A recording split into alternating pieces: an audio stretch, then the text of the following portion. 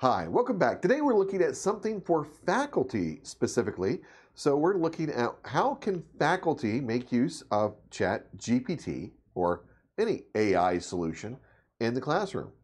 So right here we've got an example on the screen where I say we are making a quiz for Canvas in QTI format. I have specified the format below. Please let me know if you understand what I am saying. Now I'm going to go ahead and pop the format constraints just right here in this window so that you can see it below, and I'm going to get a response from ChatGPT or AI. Now below I'm going to paste how we process QTI files. I'm going to shift enter to get a new line here, and I'm going to go ahead and paste that in right there. And so what we have here is a question that's created by a line that starts with a number followed by a period and one or more spaces or tabs. Example is one dot right there. Possible choices are created by lines that start with a letter followed by a closing parentheses and one or more spaces or tabs. So we have the A with a closing parentheses there with a space. Numbers and letters do not have to be ordered or unique right there. The correct choice is designated with an asterisk, and it's got like a star C. I'm going to change that to star A because my correct answer actually is star A. All question and choice text is processed as markdown. I put an example here. Quiz title, shuffle answers true, a statement right there, true, false, and then what is a primary function of ls, and I've got the correct statement there with feedback selected there. Let me just go ahead and tell it that the beginning of the file will include some specific instructions for the quiz functions. Next, I'll say the ... preceding a comment allows for individual feedback when answers are the respective answer is selected. So I get back online here. All right, there you go. So I've got this and I've got that right there. I'm talking to AI and I'm going to say send that message in, and I'm going to see if it understands. And it says, yes, I understand what you're asking for, specifically specifying the format. Here's a summary. Questions start with a number. Choices start with a letter. Okay. Correct choice designate asterisk. All question choice text is process markdown. Specific instructions for the quiz. Instructions are included at the top of the file. Okay, super. Well, I have a quiz that, like most of my quizzes, is in text. Now, this quiz is from a forensics challenge site. So this is actually a quiz that I've modified from a forensics challenge site. It's very close to the original submission, whoever the original submitter was on that site. And that could be Ujunyo Ukonkwo, who originally posted this. So let me go ahead and put in my quiz here. So I'm putting the quiz in, and I've got my little options in there. I'm going to go ahead at the top right here where I've got the credit.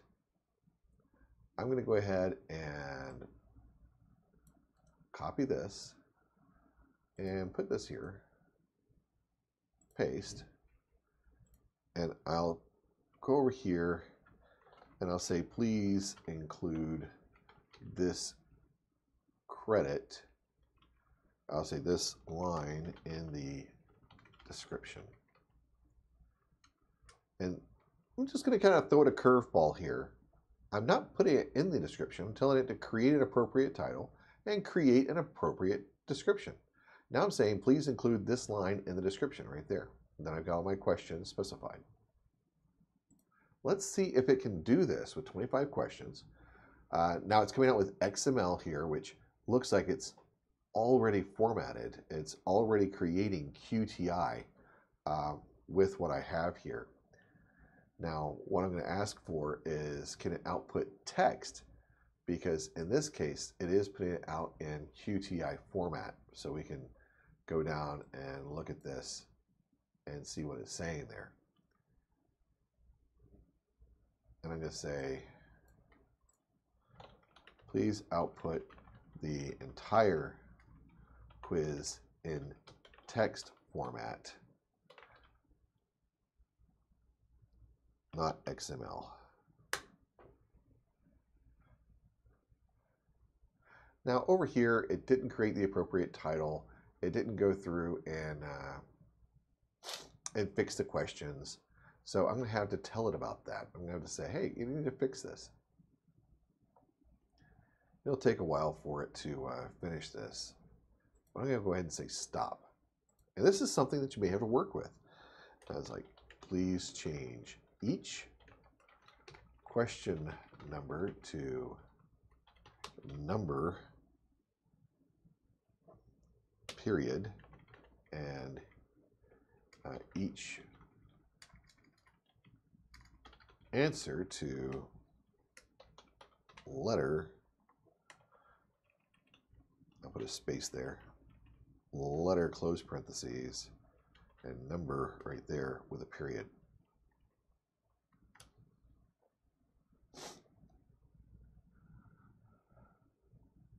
Okay, once again, it's not done it right. It's flipped out on this.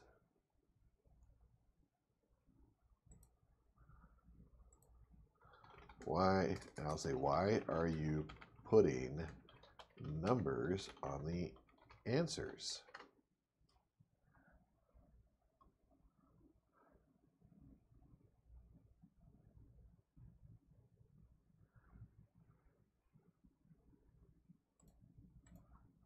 And I'm going to say the answers are written correctly. However, the questions are not in the number period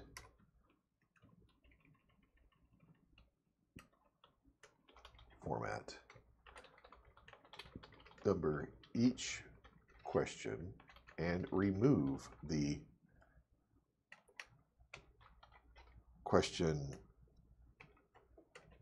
line.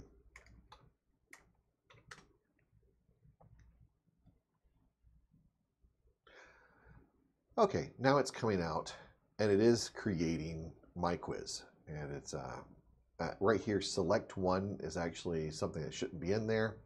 I can tell it to remove select one, or I can wait till it finishes and then I can remove select one, right? I can do that.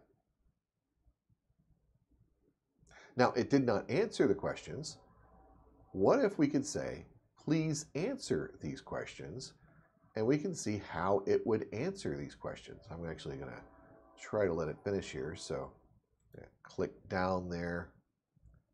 Hopefully it'll connect back up. It'll continue going.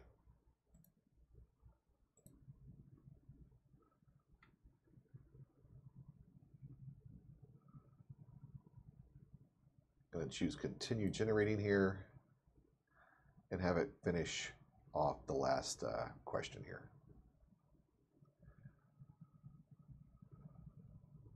Now this is the completely free version of ChatGPT, and once again I am using the Forensics Challenge quiz, which I've modified directly from the National Forensics website where they have forensics competitions.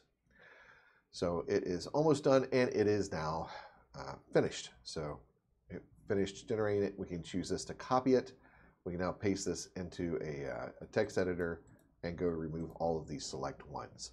So I'm going to go ahead and do that, and then I'm going to ask it to answer. Well, let's just do this. What is a good title and description for this quiz? Do not regenerate the entire quiz. Now, several of these prompts, when I type it in, rendered exactly what I was looking for without any modifications. And that really wasn't very useful. But this one gave us just enough modification that you can see how you would adjust your prompt as you go through on the configuration with ChatGPT. Okay, now we're back, and I have made the slight modifications to the file here, and I'm going to feed this back in with, the quiz title, quiz description. Everything correct there. Oops, we gotta do that.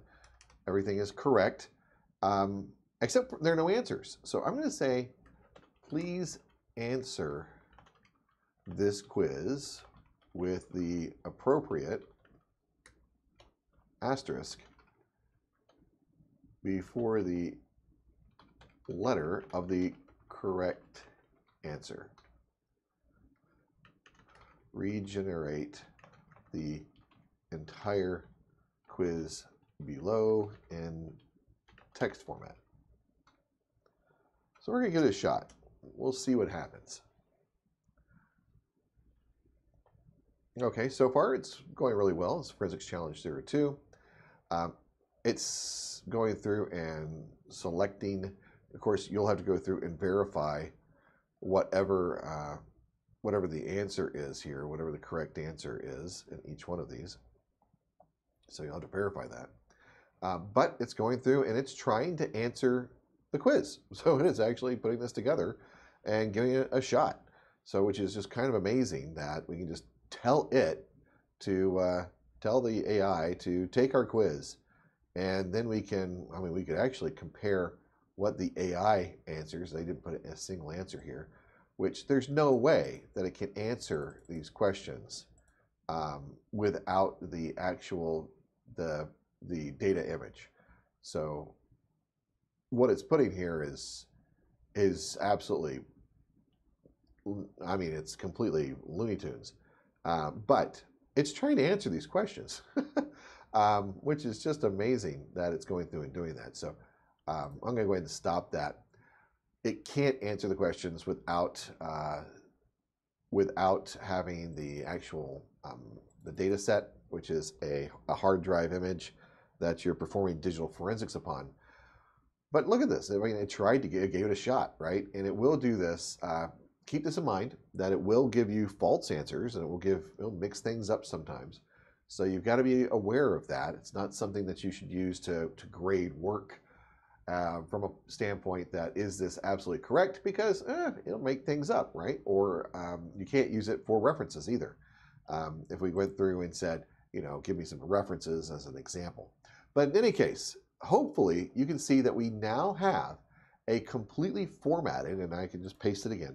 I now have my entire quiz formatted where I can go through and select the correct answers here and upload this to Canvas and have it automatically grade every one of these students. So because this is multiple choice. If it was essay, then of course you have to go in and you have to grade the essays, or if it's file upload, you have to grade the file uploads. But absolutely amazing. I hope that you find this useful, this video useful, and if so, fantastic. In any case, I look forward to talking to you in the near future.